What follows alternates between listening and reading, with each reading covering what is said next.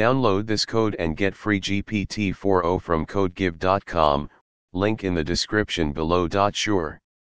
Here is a tutorial on creating a wxpython GUI that interacts with an Arduino using a panel and frame. Step 1. Install wxpython. Before getting started, make sure you have wxpython installed. You can install it using pip. Step 2. Create a wxpython GUI. Here is an example code to create a simple wxpython GUI with a panel and frame. Step 3. Run the GUI. Save the code in a file, example arduino_GUI.py, and run it using a Python interpreter.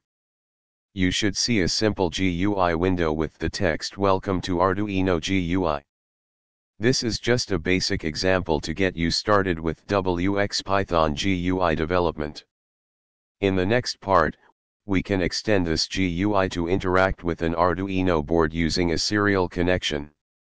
Feel free to ask if you have any questions or if you would like to learn about a specific topic related to wxpython or Arduino integration.